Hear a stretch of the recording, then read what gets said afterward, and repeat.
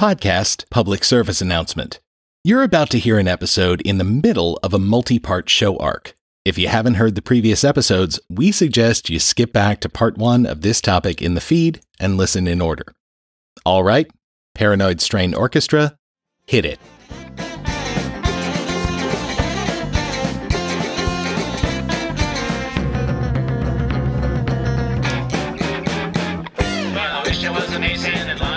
As we kick off this, which is likely the longest of our secret society discussions. Wait, you just did an hour and 40 minutes on the goddamn Rosicrucians, and you think this is going to be longer than that?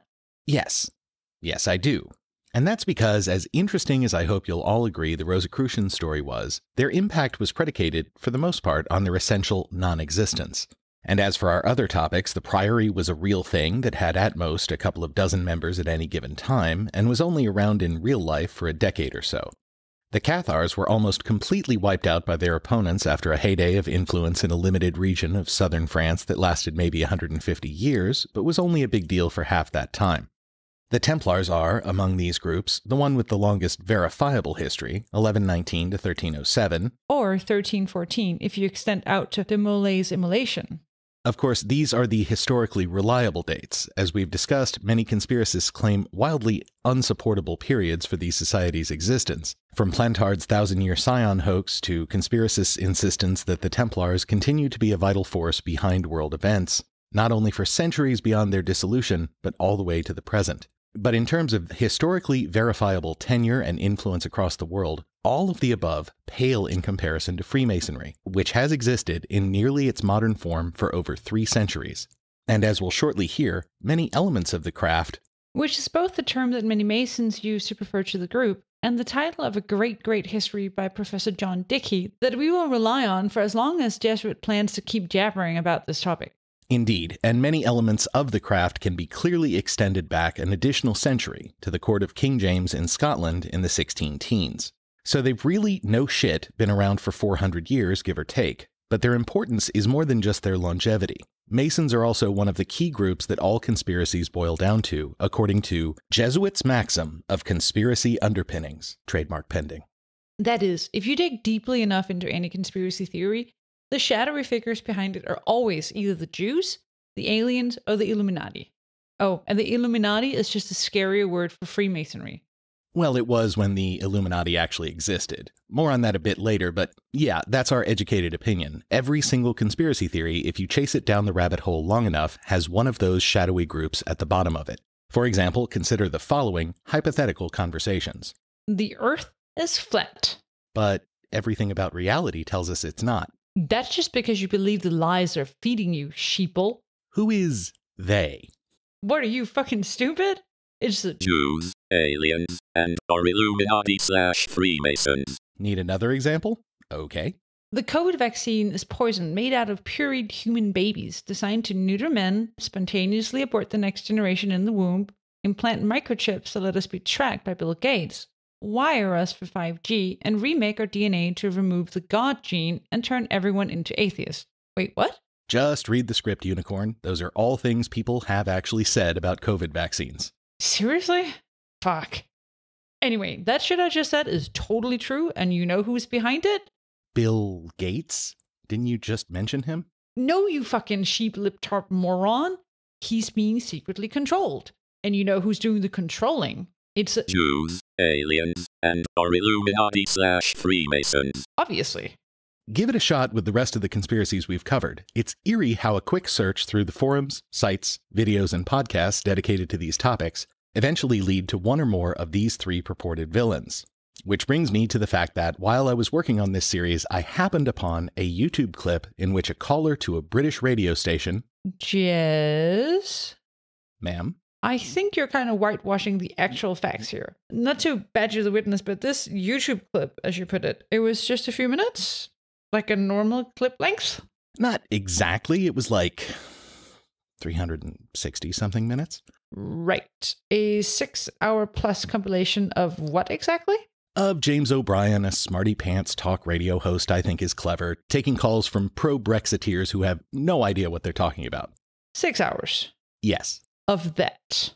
Yes, the call in question is about 3 hours in. And you were listening to this for work? No, The show? not really. So you were listening for fun? Yeah, but I listened on double speed, so it was only like 3 hours or so. You have a problem. Look, if listening to people confidently and proudly present blithering nonsense is a crime, I'm gonna be first up against the wall when the revolution comes. Also, O'Brien bats this woman around like a kitten with a ball of yarn. I love it so much. They have a view in this country that we have a democracy, and anybody who says, well, hang on a minute, is considered a conspiracy theorist. You yourself brought up the World Trade Center debacle, but yet you haven't mentioned the third building that fell due to office fires. Okay. Now, that's quite interesting. I'm sure it is, but I think we'll wait to find out just how interesting it is for another day, Catherine. Just to be clear, where do you think the rigging takes place? I believe that vote rigging takes place, yes. No, but where? How do they do Have it? you heard of the Freemasons? No, what are they? You have never heard of the Freemasons? No. Well, I can't believe that you can be there talking with any degree of authority on conspiracy theory without any cognizance of Freemasons. Who are the Freemasons? Are they a band? The Freemasons are a secret society which inhabits Oh, well, that's why I haven't heard of them. the belly of London. That's why I haven't heard of them, because they're secret. Sorry? That's why I haven't heard of them, because they're so secret. No, they're really not that secret. But you just said they were a secret society. Well, they consider their dealings. Did they do the third tower? Did they do the third tower? Sorry? Did they blow up the third tower? Well, I think that's a stupid question. Sorry. I absolutely refuse to dignify that with an Fair enough. Did they kill Tupac? Who the hell is Tupac? I can't believe you're having a conversation about conspiracy theories and you're not cognizant of Tupac Shakur's assassination. Well, I'm sorry, now you're starting to ridicule me, which is absolutely the way that people go when I know. they see something. When you claim that the Freemasons rigged the vote for the... Catherine, I'm afraid I'm going to make a stand on principle here and say it's not my fault that you're getting ridiculed. No, it is you that's doing the ridiculing. Absolutely, but it's not my fault. This lady is a great example of how the Freemasons, like the Jews and the aliens, can suddenly emerge out of nowhere in the middle of a seemingly unrelated conspiracy theory discussion. Because, remembering the JMCU, Nobody is going to adopt that acronym. one of them is behind abso-fucking-lutely everything.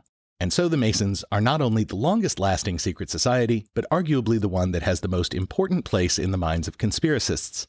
But on top of that, the craft has been incredibly influential in the real world. For example, nearly a third of all US presidents have been Freemasons, 14 out of 46. How many have been Knights Templar, Dana? I'm going to say, none? Probably none. Correct. And we already covered the fact that the Masons were a big enough deal in the early days of the American Republic that there was a competitive national political party whose primary goal was reducing their influence on American political, civil, and economic life. But Masons have been at or near the top of not just politics, but a variety of fields for centuries, especially in the English-speaking world. And throughout that period, there have been plenty of reasons to think that the fraternity has influenced events behind the scenes for both good and bad. Think back to the beginning of this topic. Dr. Spence told us a story about the Russian Revolution, when a member of the despised and recently deposed ruling class called upon a communist official to give him safe passage, based on their shared identity as Masons.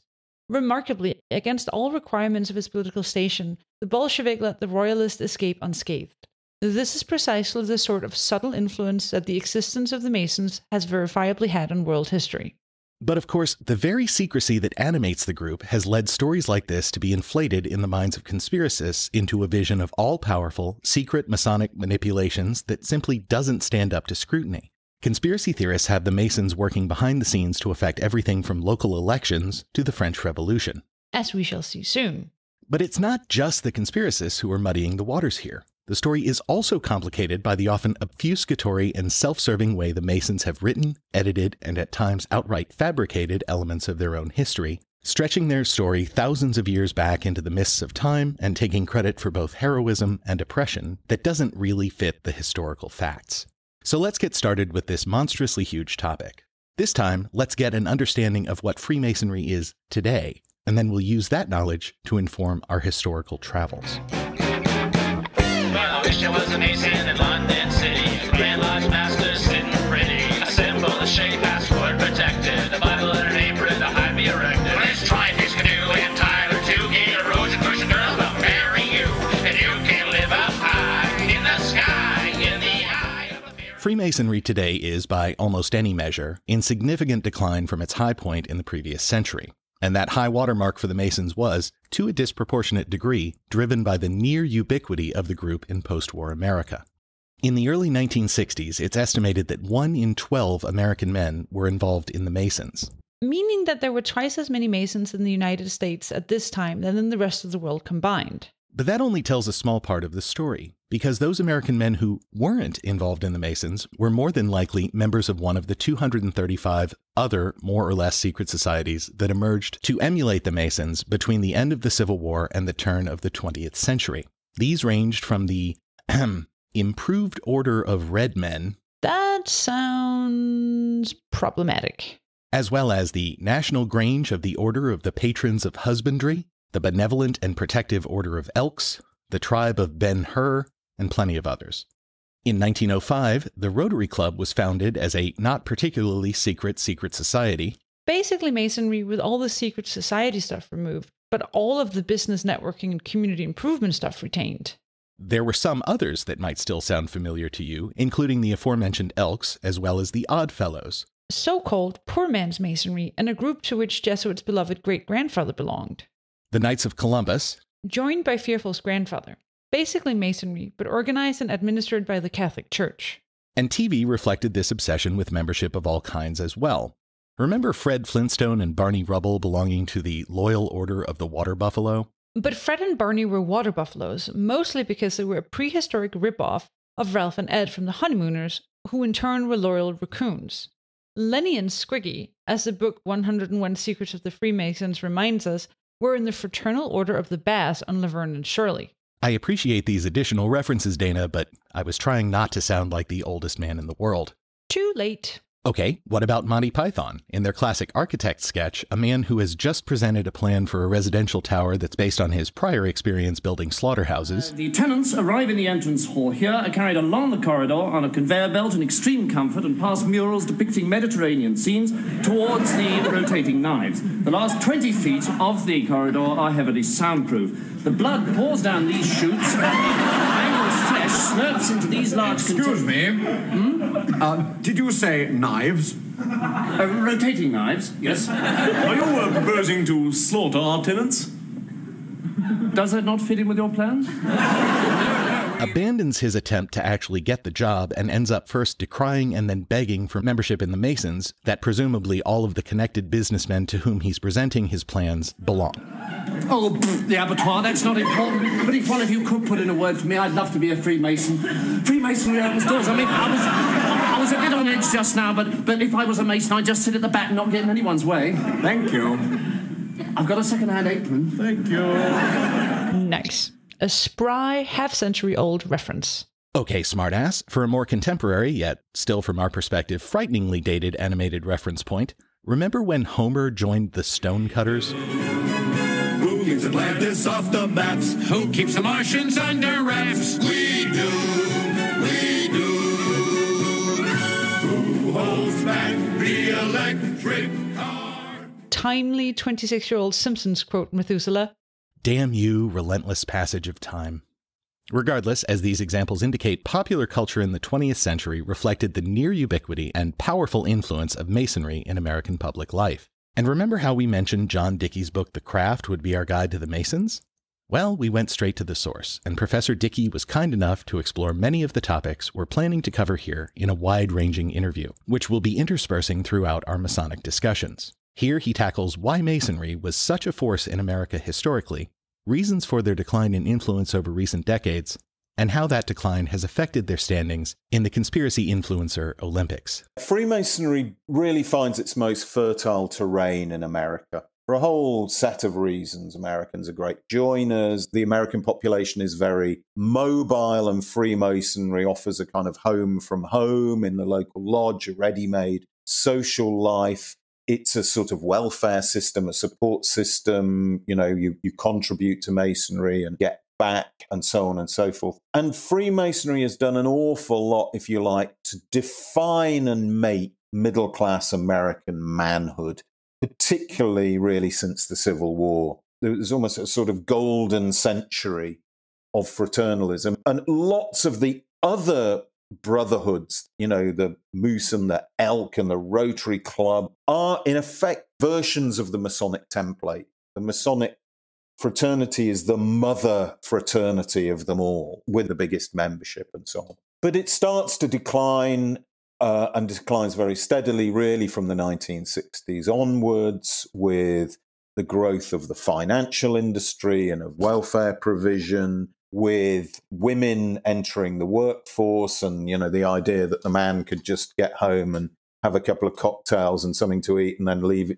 kiss his wife goodbye and go off to the lodge meeting for the evening comes to seem much more difficult to sustain. Young people start to feel a certain sort of distaste that Freemasonry begins to seem a bit stuffy, and that the membership starts to age, and so on and so forth. So Freemasonry is declining in importance. It's certainly not going to go away. There's still something like 1 million of them in the United States, more than 1 million, so that's not to be sniffed at, maybe 6 million around the world. And it's still a very powerful, meaningful force in a lot of people's lives. And we shouldn't discount that. People really take their Masonry seriously, and it gives a structure and meaning to their lives. Yes, I think it's harder to argue that Freemasons are running the world when you don't have a Freemason as president and haven't had one since Ford.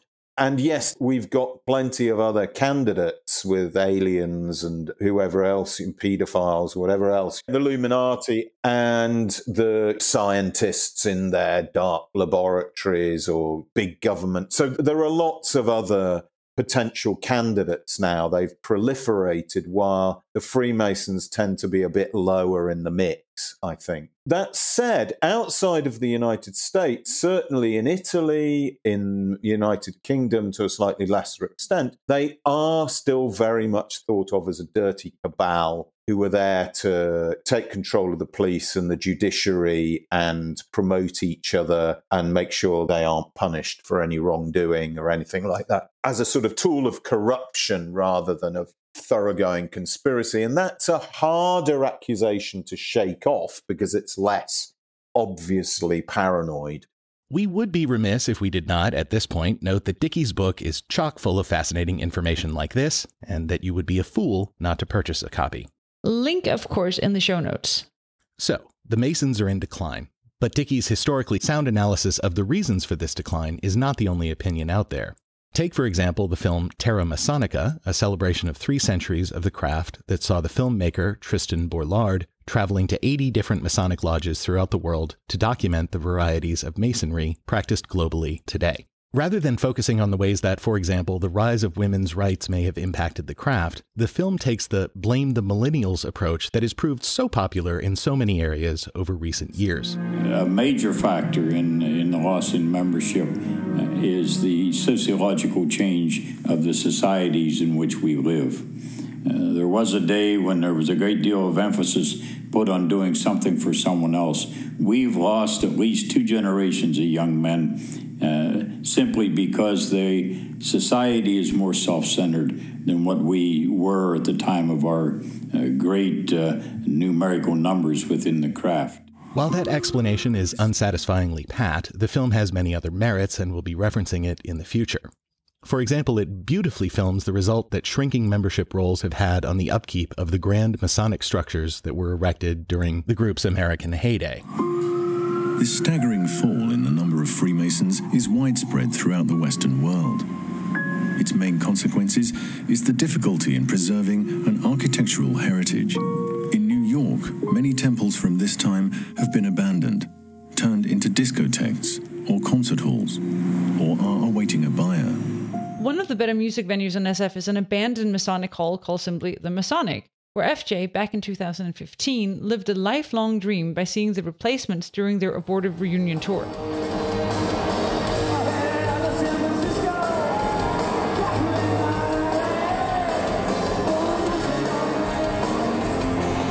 That show fucking rocked. Thanks for declining, Mason dudes. That's the status of Masonry today. But how did it ever get to that near-ubiquitous mid-century peak of influence in American and global life? For that story, we're going to have to jump back to 17th century Scotland. As Dickey writes, There was a pre-existing substrate of lore among stonemasons in the British Isles long before any of the structures we'd recognize as proto-Freemasonic were built up.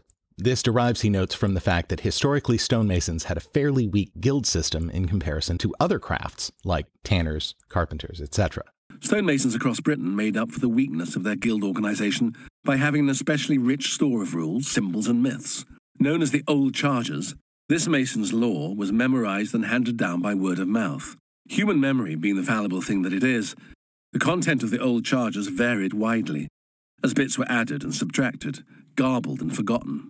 Now and again, a version of the Old Chargers would be written down. The first written text to have survived this haphazard process is in verse, making its 826 lines rather easier to memorise. It is famous to Freemasons the world over as the Regius poem. Its provenance and date are uncertain, probably Shropshire, maybe 1430. Dickey goes on to note these old charges filter into Masonic history mostly through their creation of a totally mythical, truly ancient origin story for the trade. The stories dramatis personae are plucked from a lucky dip of sources. Ancient Greek intellectuals rub shoulders with some of the big beards from Genesis and the Book of Kings. There are a few personalities who really count here because they would later be integrated into the legends of Freemasonry. One is Hermes Trismegistus, a learned man who, after Noah's flood, rediscovered the geometrical rules of masonry, which pre-flood masons had thoughtfully chiseled into 2 stone pillars. Euclid, the Greek mathematician, is the next great mason in line because he taught the ancient Egyptians all they knew about stonework, hence the pyramids. Then comes Solomon, who employed 40,000 stonemasons to build his temple, that great summation of Masonic skill and learning. His chief mason was from Tyre. He will be given the name Hiram Abif in later versions of the tale, the same Hiram Abif destined to have a starring role in the Freemasons' third-degree ritual. You'll recall that Hermes Trismegistus is a mythical figure, as is the story of Solomon's temple, which according to archaeologists was almost certainly not built by the biblical King Solomon. As for Hiram Abif, we'll discuss the weirdly important Masonic significance of that fabricated figure when we get to some of Masonry's secret rituals.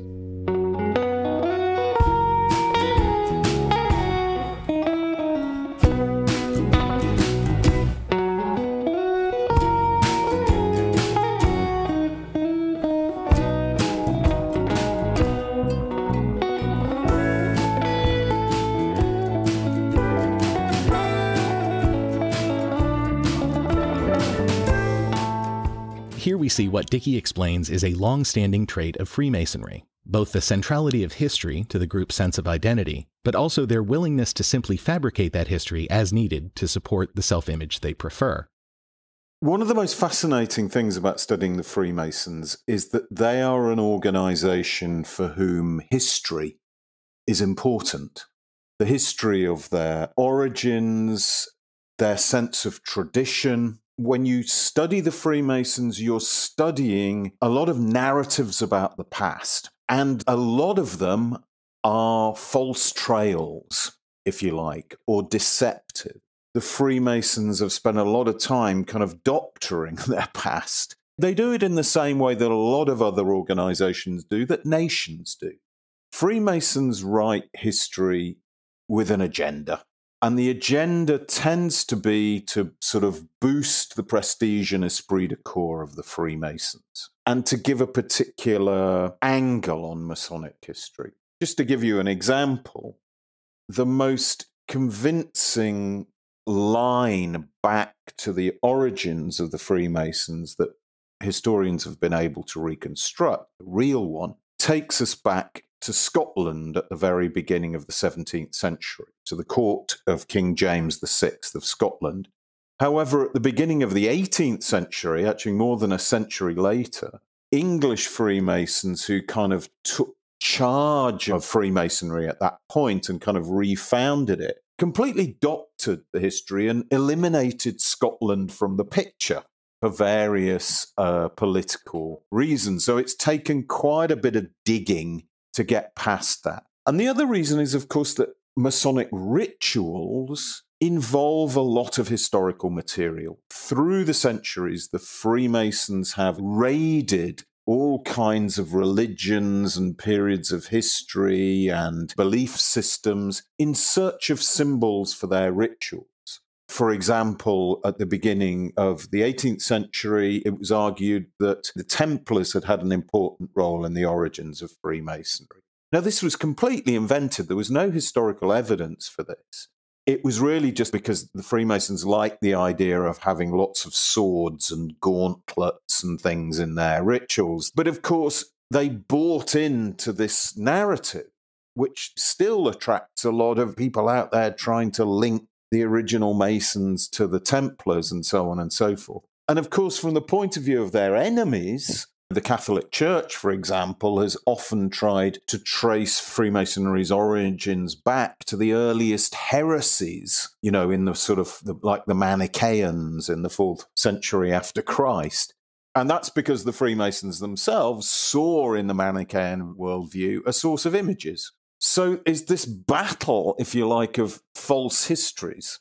So the old charges provided a powerful, if mythical, history for those who worked as Masons in late feudal period Britain. But as we alluded earlier, it's in King James's Scotland in the early 1600s when the historical origins of Freemasonry begin. Dana, can we get a brief recap on why this Jimmy fellow is so important to our tale? Well, Jesuit, the famous Queen Elizabeth, the alleged Virgin Queen, though Sir Francis Drake, among others, might contest that designation, left no heirs. So because she was the last of the legitimate Tudor line, her cousin James, who was known at that point as James VI, King of Scotland, became James I, King of England and Ireland as well. This was the first unification of the crown to Scotland and England. They would continue to be part of the same country, grudgingly on the Scots' part, down to the present day. Unless there was another referendum since we recorded this, in which case all bets are off. Right, and because James was practically born with a kilt on, he moved the political center of the unified kingdoms from London to Edinburgh, and set his administration to work building a loyal core of politically connected and prominent Scots to run the country and manhandle the recalcitrant English. One of the guys he hired to this end was William Shaw, a minor nobleman appointed Master of Works, or, in the original accent, Master of Work. As Dickey relates, Shaw was, like other intellectuals of his time, fascinated by the rediscovered classical texts and art that were fueling the Renaissance. He was particularly moved by Vitruvius, a military engineer from the 1st century BCE, who argued that those who designed buildings must be not only builders, but also intellectuals. In a sense, the rediscovery and spread of his work marked the beginning of the modern discipline of architecture, and William Shaw would become the first person known as an architect in Scotland. Shaw began working to share his elevated view of their craft and its place in the life of the mind with influential master masons, culminating in a meeting in Holyrood Palace in Edinburgh. This meeting would inject some of the most exciting ideas circulating in the Renaissance culture of James VI's court into the medieval lore of working stonemasons as embodied in the old charges. The result would be Freemasonry. Shaw's new lodges were deliberately designed as autonomous groups that kept their cards close to the vest. They didn't check in with the local powers that be, and while they kept minutes of their meetings, those were for Masonic eyes only. Even then, they only recorded the nuts and bolts stuff. The secrets of the order were never to be committed to paper. This was all part of the plan, to get well-connected professional artisans to buy into the idea of James as their new King Solomon, and of themselves as a secret society in touch with the most ancient and mystical wisdom. In a sense, flattering the pretensions of people who could help James consolidate his power. It was a powerful pitch. But Shaw went even further, drawing on Renaissance culture to find things that appeal to the stonemasons. He stipulated that all masons and apprentices should be subjected to a trial of the art of memory and science thereof. Here was Shaw's most innovative move. Being a stonemason certainly entailed memorizing a great deal, not least the old charges. Shaw now told the masons gathered about him that they were not just remembering, but practicing the art and science of memory. This was a masterstroke. Not only were these Masons now important allies of the king with their own secret society, but in fact, Shaw was effectively telling the Scots stonemasons that they too were Hermeticists. Though they had not realized it, they were right at the forefront of humanity's most exalted philosophical endeavor. Hermeticism chimed powerfully with many of the bits and pieces of folklore that were already there in the stonemasons' old charges. Arcane wisdom handed down since time immemorial. Hermes Trismegistus, the same wise man who, according to the old charges, had found Masonic wisdom engraved on a pillar after the flood. Secret societies devoted to the pursuit of occult truth. Great buildings as stores of sacred knowledge. The art of memory. And then, of course, symbols. Symbols everywhere. The energy released by this confluence of the oral craft culture of the medieval stonemasons and the scholarly Hermetic strand of Renaissance court culture was electrifying. The possibilities it opened up were endless. One consequence was that the Stonemasons' Lodge was soon transformed from just an organization to a place that was as much imaginary as real, where Masons could exercise the art of memory together. Or, as he elaborated in our interview, the real origins, very briefly, I think there's a single moment, a single spark, really. In late 16th, early 17th century Scotland, you have stonemasons who have, like stonemasons in a lot of Europe, a kind of folklore of their own. They like to believe that they're very ancient and they go back to the builders of Solomon's Temple and they associate themselves with the classical discipline of geometry. None of that's true, but it brings them prestige. At that particular moment in time in Scotland, an important figure at the court, James Shaw, sought to, as it were, make an alliance with the stonemasons, bring them on board. And what he sought to do as part of that alliance was bring them into certain crucial aspects of Renaissance philosophy, particularly the idea of Hermeticism, the idea that the world could be decoded, the meaning of the universe could be decoded through symbols and through memory. There are other ingredients there because it's at this moment that the Masonic Lodge gets created as a kind of theatre of memory. I don't know if you've got the sort of picture in your head of what a Masonic Lodge looks like, but it's basically a little theatre where Masons carry out their rituals, and it's got a kind of chessboard floor and various symbolic pieces, I don't know, globes and columns and lights and candles and things that you move around and rearrange for various symbolic purposes. Those symbols, that comes from this sort of disassociation with the Renaissance discipline of Hermeticism. Shaw died in 1602, just a few years into his effort to transform Scottish Masonry into a political force. But his network lived on. Dickey notes that by 1710, there were around 30 lodges in Scotland, while no English lodges can be traced back before 1716. More impressively, 80+% of those Scottish lodges still exist. They're the oldest in the world, boasting 4 centuries of unbroken history. And over the first of those centuries, the elevated air of mystery that was Shaw's gift to the Masons began to attract gentlemen, in addition to the common workmen who were the original members. Still, Scottish Masonry remained closely connected to the needs and concerns of working stonemasons. It wasn't until English lodges achieved primacy that Freemasonry, the version divorced in all but language and trappings from the discipline of stonecutting, would come into full focus.